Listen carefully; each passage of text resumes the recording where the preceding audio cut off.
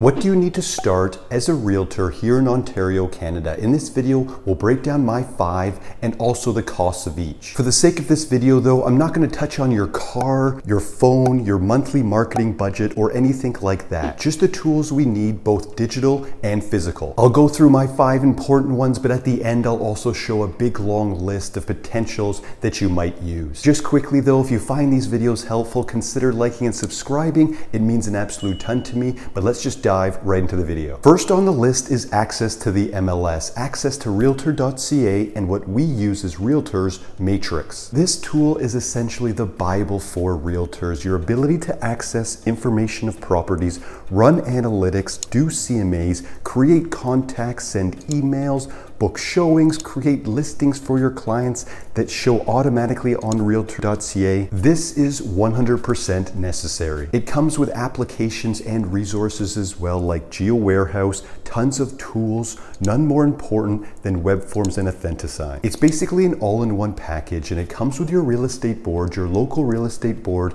you choose to join with. To access this information, you are now a realtor, but it does come with fees. We'll base this on my area of Waterloo region, but basically if you're in Ontario, it'll be pretty similar, up or down just a little. It's a $1,000 initiation fee to start. I have a monthly fee of $110 and an annual fee of $155. So if we don't count the initiation fee, which is just a one-time fee, if we divide the $155 by 12, I pay $123 monthly to have the best tool we need as agents. It's a must, and I'll accept it. Second on the list is your CRM and website. I'll bundle this together because it's smart to do so in today's market. There are plenty of packages that come with both and marketing options as well. I'll show you what I pay monthly again here at eXp Realty, but I will add that if you already have your own website and you're paying about $50 a month to run it, and you just want a CRM on the side, you literally can have something as simple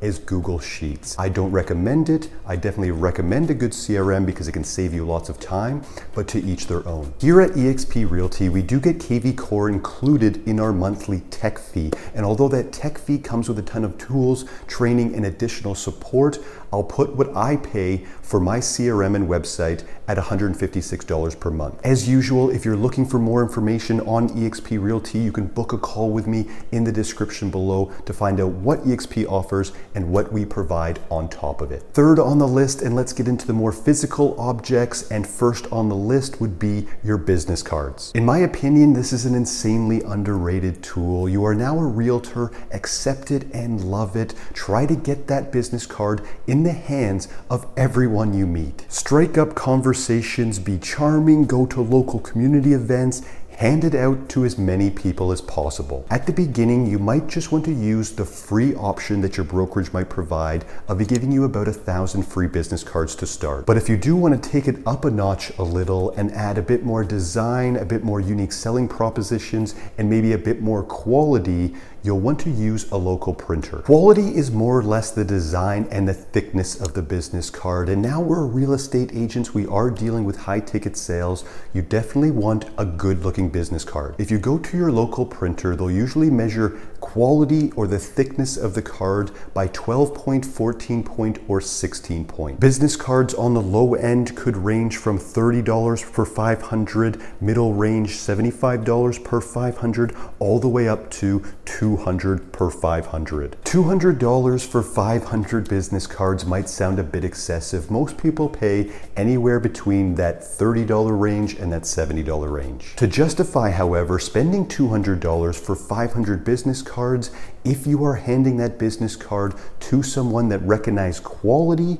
it will be noticed. So if that real estate agent thinks to themselves, if I'm handing out a 40-cent business card, it's only 40 cents to me, but if the other person determines that's quality and they choose me as a real estate agent, this is amazing ROI, isn't it? To each their own, but I do find the business card is a very underrated real estate tool. Fourth on the list, and it's right behind business cards, still in the physical print, is make sure you have a stack of flyers or postcards to drop off. I strongly suggest time blocking X amount of time for door knocking or drop-offs, but at the very least have a stack of flyers or postcards in your car, for instance, to maximize productivity. You're going to have late buyers show up to showings all of the time, and sitting in your car scrolling social media for me is not an option. Try to turn this late or possible useless showing into something productive. Hit the streets and get these drop-offs in the hands